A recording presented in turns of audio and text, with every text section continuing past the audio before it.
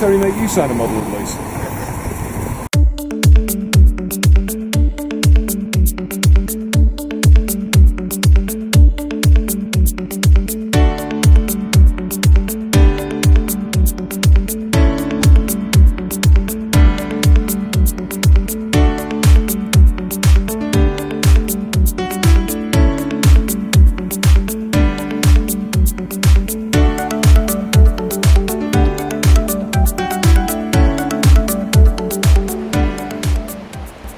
So good morning, and today I am in search of a personal photo actually for home. My wife has asked me to do a new image for the bathroom, and since it is in the autumn time and it has been a good bit of rain, I'd said I'd come to one of the most iconic waterfalls in the Munster area. So I'm in the Killarney National Park and I'm at Torc Waterfall, and as you can see it is flowing quite well.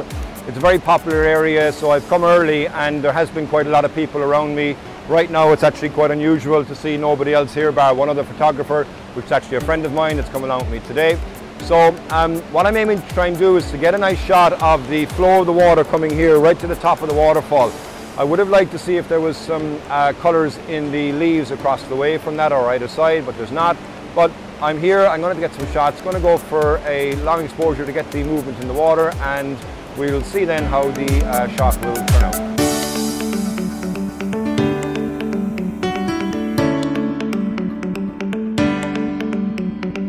Okay, so I'm set up here now at the base of the waterfall, and it is actually proving to be a difficult shot to get. Even though it is cloudy and it's ideal light, there's no real direct light that's going to give any highlights. It is actually proving a difficult shot to get because at the very top of the waterfall here, the sky is so bright and it is quite dark again inside here. Plus, on top of all that, with the flow that's in the water, there is a huge spray and mist that's coming down. So I'm finding that I'm regularly having to take out my cloth and clean the front of the lens, because otherwise each shot is going to end up soft, it can't get focused. So I've taken a couple of test shots here just from this location that I have the camera set up on. Don't know if that will be the end shot, but I'm going to aim for anywhere between a 1.5 and a 3.5 second exposure. Might try and bring that down and aim for a half a second just with the light that's there to help me to expose it better. As I would have said in the previous episode of my vlog, the polarizer is a great filter, and particularly right now because all along the rocks that we have here, we've got the sheen from the light that's coming on the top. So if I use the polarizer, it's actually going to take the, as he's taking a picture as I'm doing this. So I have Dave with me here today who's helping me. He's actually using the screen as a monitor for I'm recording. But anyhow, if I'm taking a shot here with these rocks with the reflection, it will give a big glare. So if I use the polarizer on that, it will actually take off the glare and give more of a focus then to what I want it to be, which is on the waterfall itself. Also, I was hoping to have more colour either sides of the waterfall. Autumn has started, but it actually hasn't really kicked in yet.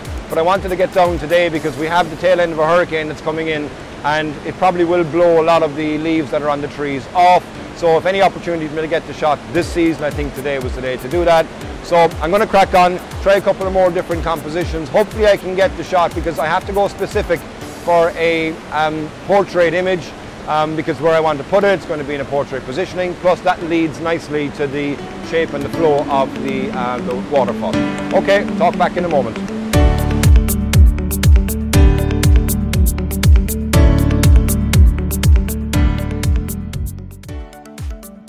So I've taken my shots there, and I hope that I'll be able to get a shot that I'm happy with.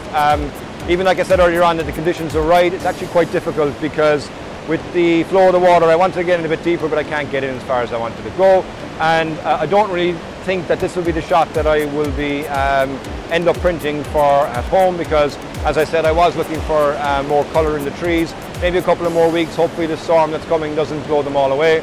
But again, as always, it's good to get to a location, good to get out shooting.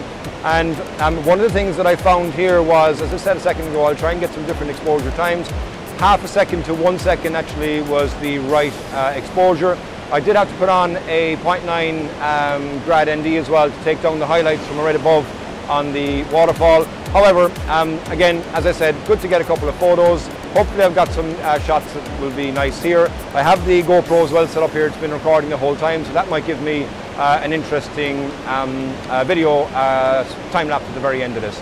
So I'm going to move away from the waterfall now. Don't know if this will be the last spot from here, but we'll have a look down further, maybe get some shots there with less spray, and hopefully we'll see how those turn out. Look for a bit of colour, maybe a unique tree or something like that. Okay, thanks.